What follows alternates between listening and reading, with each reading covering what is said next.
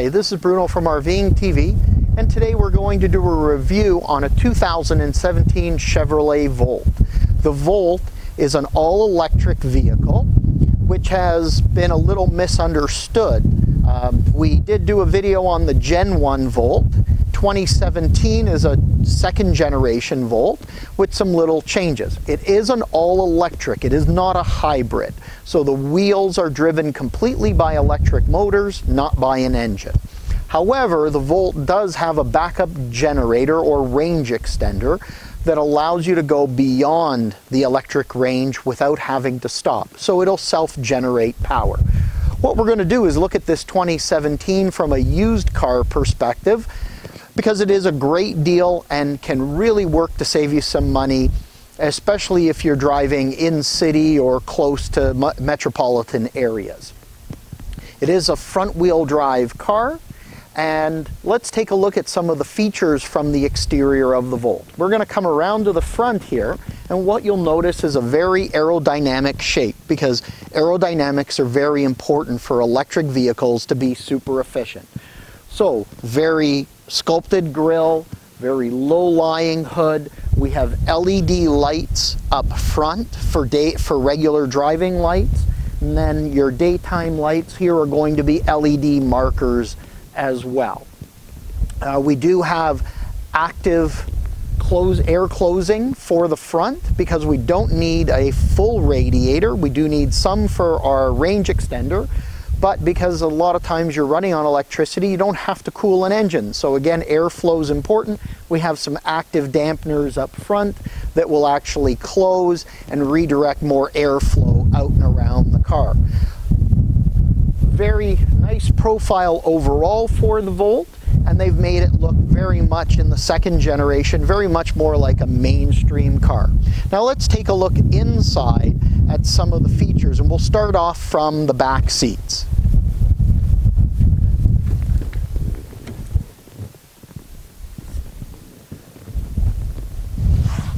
Now, what makes the Volt different than a lot of vehicles out there, electric vehicles, a lot of electric vehicles are setting their batteries low, right down in the base pan of the car. The Volt was developed that your battery cell is here in the center and then comes out in a T fashion right underneath these rear seats. Now, in the Gen 2 car, Chevrolet changed this vehicle to be a 5-passenger seater. Now it seats 4 really comfortably, but you can get a 5th person in.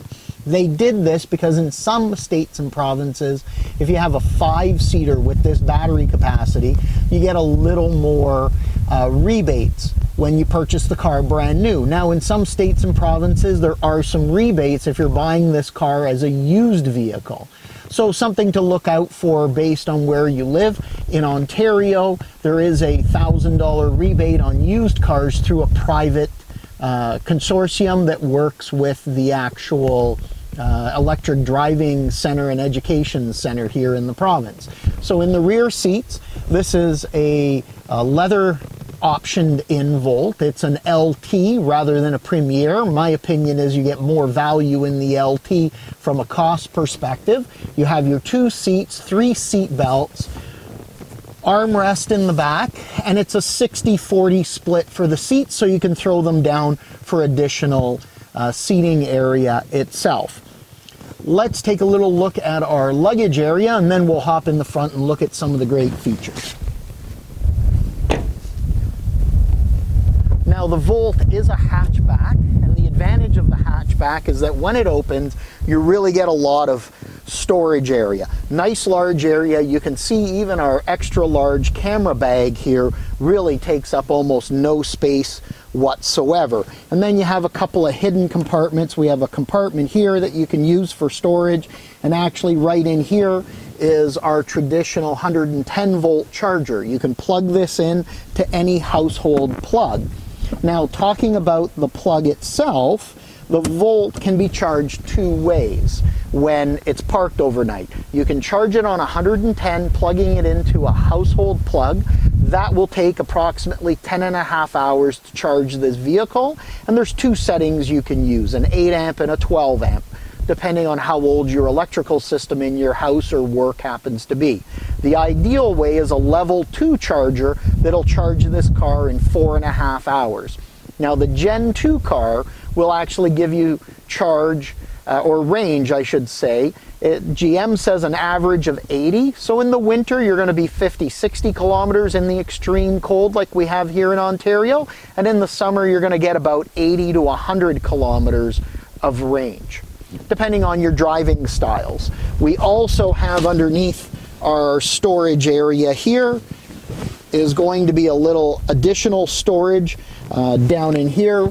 We don't actually have a spare on the Volt to keep the weight down. We actually have some gel that gets thrown into your tires, pumped into your tires, and a pump that'll fill up any small holes, or should you pick up a nail, to be able to get you to a service center. And then our batteries out back here as well, and some extra storage space itself. To keep weight down, you do get a privacy cover. It's a cloth cover, and that just keeps your gear nice and secure back here and private. The 60-40 split seats are a great feature as well, because if you need that extra storage space, you can drop the seats down and really fill this up. So some really great storage overall. Let's hop into the front of the car and let's take a look at some of the great features this Volt has to offer.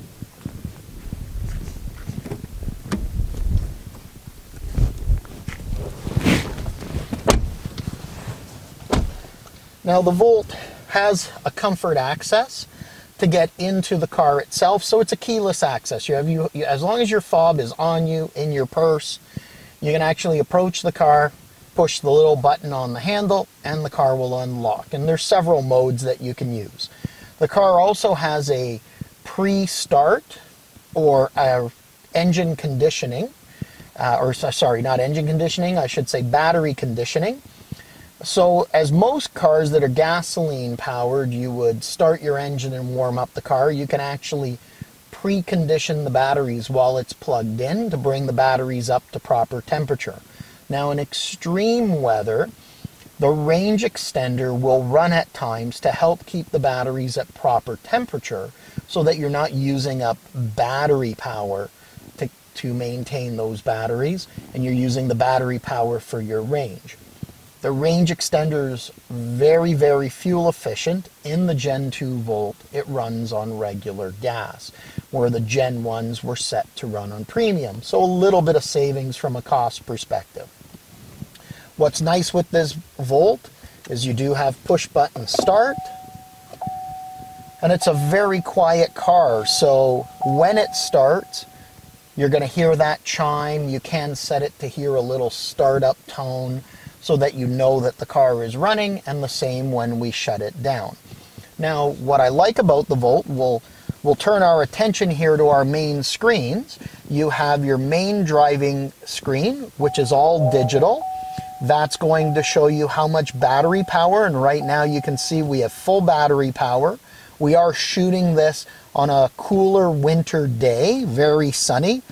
And our range for this colder weather has been about 67 kilometers. We have had the opportunity to drive this vehicle on a regular basis in warm weather, and we've been able to push that 80 kilometer average up to about 100 to 110 kilometers. So you can see quite a bit of a variance based on based on what the temperature's around and how you drive itself. Your center stack can actually be changed, that you have different functions in here, so you can set, if you wanted your phone, you could put navigation in here, have general information. I like to drive it with the kilometers per hour with our speed running large, but you can have your total range showing up. You can take a look at your engine oil life, tire pressures, your average speed. There's even a timer to show how long you've been driving. You can look at your coolant temperature.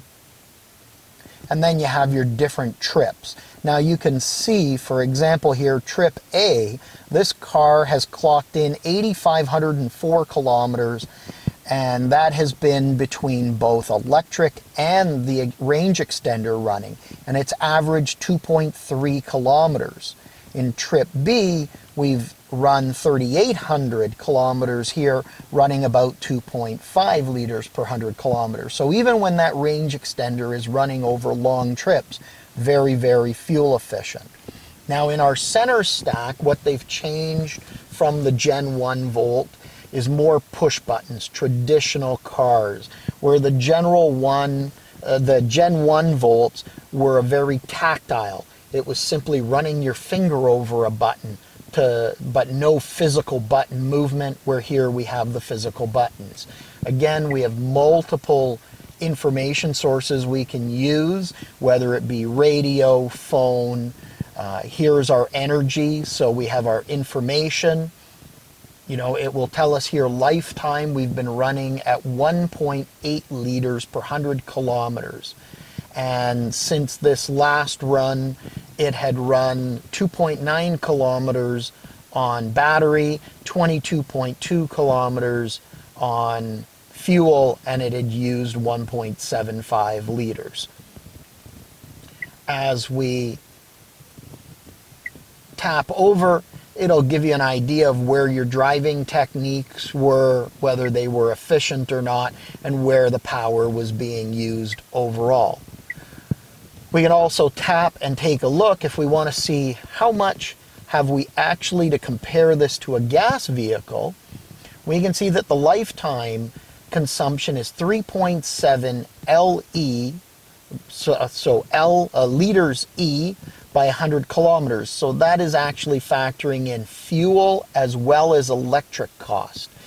And that is showing up about 3.7 liters E per 100 kilometers. Still very, very efficient.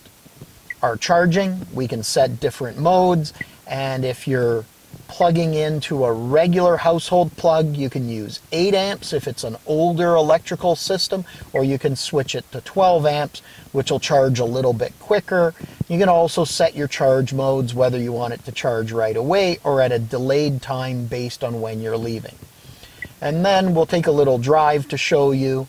But this is our flow meter. It's just kind of a fun thing, and it'll show whether you're taking battery power or pulling from the generator itself. Of course, we have our radio here, and you have all your standard setups. Our phone. If you're subscribed, you can actually have OnStar navigation. And when we go back to our home button, what we also have in this vehicle is Android Auto and Apple CarPlay. So we simply take our phone, plug it right in, and Android Auto pops up, and now it'll just take a second to load, and then what you'll have is all your features such as Google Maps. You can have Spotify, a selection of sources based on different apps that you have on your phone. So you can have Amazon Music, TuneIn, a various number of items that you can use, even weather updates. Can also be voice commanded, as well as the Chevrolet system. When we look down, it's very easy to drive. You have your electronic brake, standard shifter, and you'll notice it says drive and low. So as you're driving, you can shift into low, which will allow you to regenerate. Or in the Gen 2s, what they've done is right behind our steering wheel, right up here on the left-hand side, we have a little paddle we can pull in. And what that paddle will do is actually regen, slow the car down, which is nice when you're in city traffic, even on the highway as you're traveling and the car in front of you lets up a little bit rather than hitting the brakes. You can either use your shifter to go into low or hit the paddle and it'll slow it down. We have our mode button here, and that mode button will do several things. Our normal mode is electric driving. If we tap it again on our main screen, it'll put us into a sports mode. So I'll show you right up here. It'll go into sports mode. The sports mode will just give you a quicker throttle response, whether you're in electric or gas. And then we have a mountain mode. If you're doing a lot of hill climbs, large mountains, what this will actually do is put a reserve on the electricity. You'll notice we've changed. It's only going to allow us to use so much electricity, and it will kick in our range extender sooner to help recharge some of that battery and give us a little extra power. Then finally, what we have, which is a really interesting mode, is called hold. What hold mode does is it puts your battery power, as you can see, has been all grayed out, puts it on reserve, and will allow us to drive only on the range extender. This is nice as if you live somewhere further out like we do up in the Aurelia area. You're traveling to the city and you want to hold your electric power for driving in city. In Europe, they've done this because some cities are starting to create zones that to get into the inner city, you have to be running electric. You can't be running gasoline engines. So this way you could run on fuel, very fuel efficient, get into the inner city where you're going to really get maximum range because of regeneration on the battery, and save that battery power for then. So let's do something. Let's take a little drive. That'll give you an experience of what this car sounds like. And oh, I did actually forget to point out a couple of things. You do have heated seats in this Volt, as well as automatic climate control, and something different that you don't see in most cars, an Eco and a Max mode. The Eco mode is exactly what you would think it is. It's an economical mode that really watches the heating of the interior area, slows the heating fan down a little bit to be as electrical efficient as possible. The Max is for really cold or really hot extremes where you need to heat or cool the vehicle down much more. It's going to be a much more aggressive use of electricity. So when we want to get going, you can actually just drive this vehicle like any normal car. Put it in drive, and you don't really need to even be shifting down, etc. The car will regenerate when it needs. We can turn off our electric parking brake, or it can also be set to automatically release on its own. Let's go for a quick little drive around the block here, and that way you can get a really good sense of how nice and quiet the electric car is to drive. So we're going to pull out here, and then what I'm going to do is I will actually, sorry.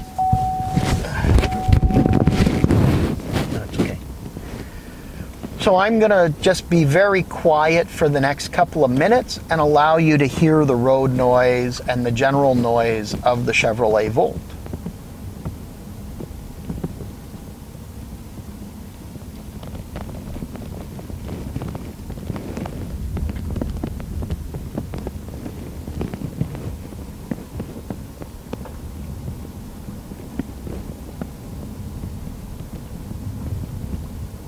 So you notice a very quiet running car. We can actually hear some of the gravel under the tires. As we come up to this turn, I just simply use that paddle to cut a little bit of speed off, and it takes that energy and now puts it into the battery rather than using it as braking power and consuming it in, or just putting it out there as heat through your brakes. We're going to approach another little stop sign down here. And you'll notice as we regen, it's just bringing the car down to a nice stop to the point where you literally just put your foot on the brake to make that final stop. Now it's got good pep. You know, we give it a little push, you can get a lot of battery power out of that and really just pick up some good speed itself. Very quiet for the driving. Makes it very efficient, and then if we put it in the sports mode, it gets even quicker and more responsive. Now what's also nice about this Volt is that it's a real pleasure to drive. Part of that is the overall setup of the car itself. The reason it's such a joy to drive, they have really good steering response. It's an electric steering, but but the weight of the battery in here really keeps the car settled well, but also the profile of the car. For aerodynamics, they've set this really low to the ground. We have about as much ground clearance as a Corvette in this car. So you're nice and low, you have the battery really keeping that center of gravity low, and what it ends up doing is giving you a really fun car to drive with a very much a sports car feel behind it. The closest vehicle I've driven previously to a sense of driving was actually a Z4 Roadster, which is pretty impressive when you can take a two-seater Roadster built to be a really fun driving car and actually have an electric car that feels very similar, but you can put 5 people, all sorts of groceries in it, and drive it back and forth in all weather to drive. So if you're, in the market for a used vehicle, you're driving that 60, 80 kilometers a day, the Volt is a great vehicle to look at in the used car market. And even though there aren't many incentives on a used car, they've been priced pretty attractively. And you'll find with your fuel savings, that'll only add overall to the attractiveness of the price. So if you're in that market for a used vehicle, take a look at a 2017, 2016, 2018 Chevrolet Chevrolet Volt. I'm thinking Cruze because it's built on the same platform as the Cruze, which has helped them keep costs down. So take a look at a Chevrolet Volt. You'll be very pleasantly surprised of this electric vehicle. It was the #1 selling vehicle in North America, so very popular. And Volt lovers have absolutely loved to get out and just cruise around and enjoy their Volts without spending all the money on fuel. If you liked our video, please click the like button below. Right next to it is the little bell. Feel free to click the bell and you'll be notified of new videos that come available here at RVing TV. This is Bruno from RVing TV saying thank you for viewing our video, and you stay safe and healthy.